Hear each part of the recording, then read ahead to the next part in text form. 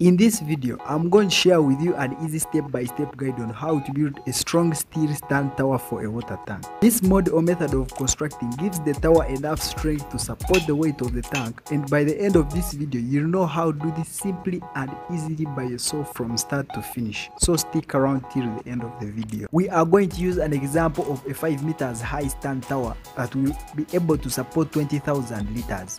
You can either use a single tank with 20,000 liters like this one, or two of them each with 10,000 liters like this. What matters is that the design strength is able to support 20,000 liters, which is the same as 20 cubic meters. We are going to break down the whole process into 10 steps. The first step is to do general side clearance and removing topsoil not exceeding 250 millimeters. The second step is to set out the foundation for the tower, and when we follow this drawing or plan here, the foundation plan details that the full external length is 6.5 meters and full external width at 3.5 meters. Each pad or base is of 1.5 meters for all sides, that is 1.5 meters along this side and 1.5 meters along this side.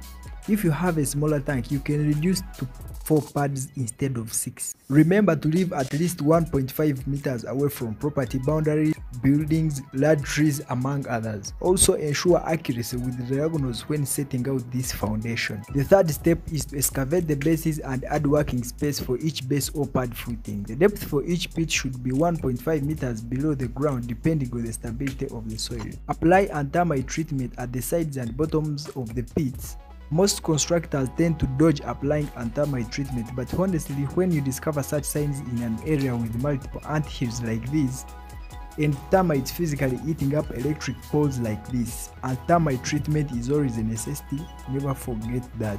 Step 4 is to cast a 75mm thick concrete blinding in these bases of grade 15 and mix ratio 1:3:6. That is 1 part of cement, 3 parts of sand, and 6 parts of aggregate. Step 5 is to cut, bend, and tie steel reinforcements for the base and stud columns. Place concrete covers or spacer blocks of 50mm at the bottom of the base to create a concrete gauge for the steel. We will consider steel bars of diameter or thickness Y12mm in the bases, Y16 for the stud columns, and Y10 for the rings of the stud columns. We will follow a spacing of 150mm for all reinforcements in the bases, stud columns, and beams. Bend the chairs or separators to separate top bars of the base and bottom bars for the base. Since we are considering a base or pad footing of thickness 600mm, consider a chair of 300mm along this length, 420mm for its height, and 500mm for this top length. Similarly, the height as 420mm and its foot as 300mm. We need 4 pieces of chairs for each base. And since we have 6 pads or bases, we need 4 long steel bars of 12 meters long for only chairs to accommodate 4 chairs. I will prepare a video about the exact number of steel iron bars you need, amount of sand and cement, steel sections, and generally the full cost of building a steel tank stand. So subscribe not to miss this upcoming video. The next step is to prepare our stud columns. Remember, we need to cast our stud columns together with the bases. Our stud columns have to be looking like this. This is a dummy plate to receive steel sections from above. These are nuts. The plate should be able to sit comfortably on the column bars like this, and that's why column bars have to have these hooks. This is a bolt. The bolts will be welded onto the column bars along the shanks of the bolts. If you want, you may consider an option of directly molding these columns directly on their tops to be the bolts with these threads around their ends like this. Though I personally recommend the first method as a better method and stronger method, because even after casting concrete, the plates will be sitting on the column hooks, unlike the latter, where the plates will be sitting on direct concrete. Make the stud column fit to be at 350mm and Y10 rings to be at a spacing of 150mm center to center between the rings. You have to take extra care when setting out these columns. They have to be on level and in a straight line. We are trying to ensure that the steel column sections that we shall bring later after casting concrete for the stud columns will fit properly on our bolts. Therefore, use a spirit level to ensure that each plate is on level at its all 4 corners. Use a water level to ensure that all plates are on level with each other for all the 6 bases throughout the site. Building line to ensure that all plates are in a straight line from one another.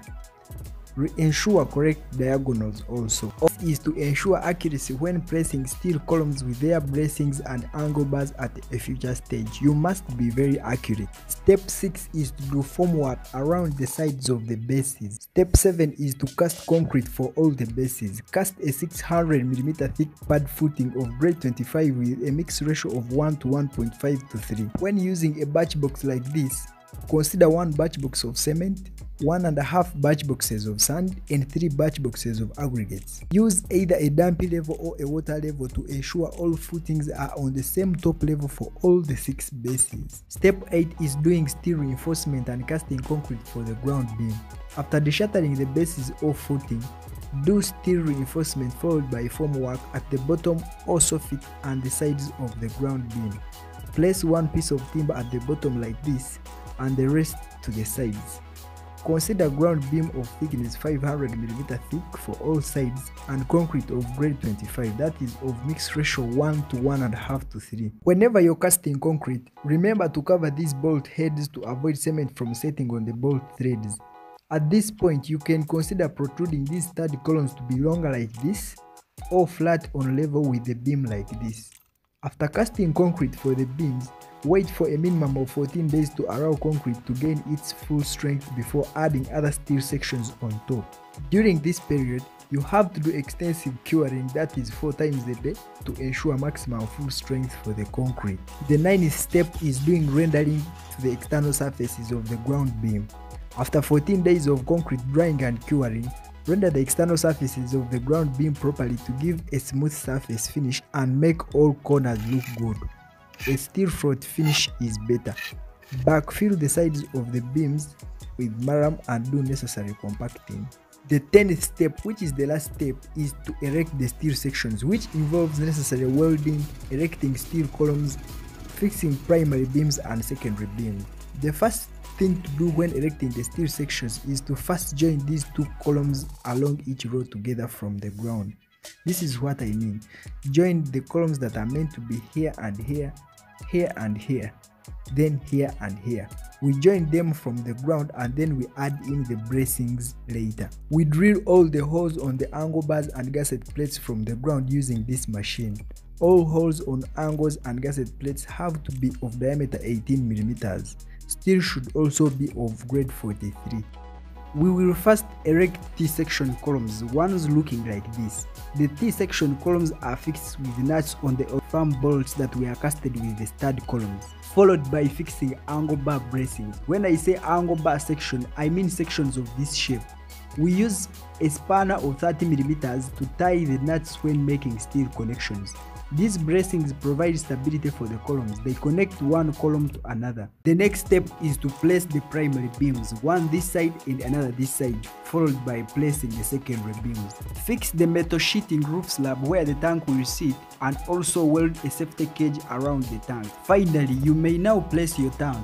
If you're considering a single 20,000 liters tank, you may place it now, or if you're considering 2 tanks that make a total capacity of 20,000 liters, you may place them at this stage. Consider welding ladders onto the tower to allow access to the tanks from the ground. Lastly, paint the tower according to the structural engineer's detail.